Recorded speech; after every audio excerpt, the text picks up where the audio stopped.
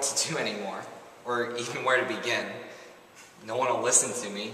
I come here every day, I'm depressed, I'm sad, I'm frightened for my life. These bullies, they come up to me every day and push me around and say mean and horrible things to me. Then I just go home and I lay there looking at the ceiling, wishing, praying that they'll just stop. But they don't. Why am I so different? Why can't I be normal? Why do you have to pick on me? What did I ever do? I just wish they would stop. She was my best friend. She was smart and beautiful. But she made one bad decision. A decision that changed her life, literally, for forever. Her boyfriend asked for a picture, so she sent him one. And everything was fine for a while until they broke up. And so he sent the picture to a friend, and after that the photo quickly spread. So much that the entire school knew. And after that, that's when things got bad. Really bad.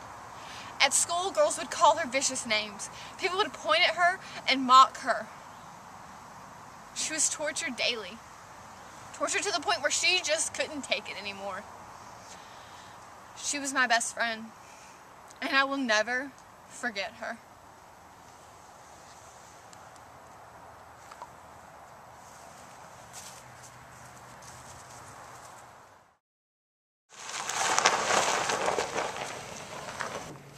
So, yeah, I loved her, but she just had this knack for pissing me off.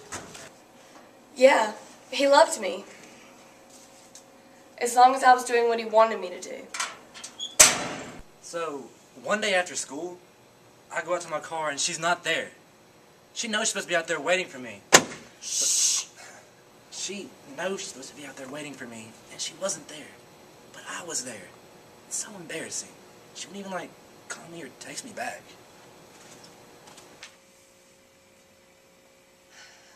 So a couple weeks ago, a few of my friends wanted to go get some pizza after school. And I knew that he'd be waiting for me in the parking lot. So I tried to call him, but my phone was dead. So I couldn't get in touch with him. But I really wanted to go, even though I knew he'd be mad. So I did. She left me standing out there like some idiot. How could she embarrass me like that? When I figured out where she was, of course I got mad. So I went to the restaurant, waited for her to come outside, and when she did, she looked scared. But then she just started to glare at me. I told her I needed to talk, so I led her to my car, but before I could say anything, she started getting an attitude. And as she spoke, I got angrier and angrier. So I hit her. Yeah, I hit her. And then I got in my car. I just drove away. Just as we were leaving the restaurant, he was there waiting for me. And I could tell that he was mad, and that scared me at first, but then I realized, what the heck am I afraid of? He doesn't control me. He doesn't own me. And so I walked over to his car, and I told him just how I was feeling, and that I was tired of the way that he was treating me. And as I spoke, I could just see that he was getting angrier and angrier. And then he hit me. I don't know how things got like this. If only she'd been waiting for me after school let out, then everything would have been okay. She was disrespecting me, and I just straightened her out. That's not how you act in a relationship or to someone you love. So that's why I hit her. And then she sent me some text saying, "Thank you for making me a stronger person." Probably some joke.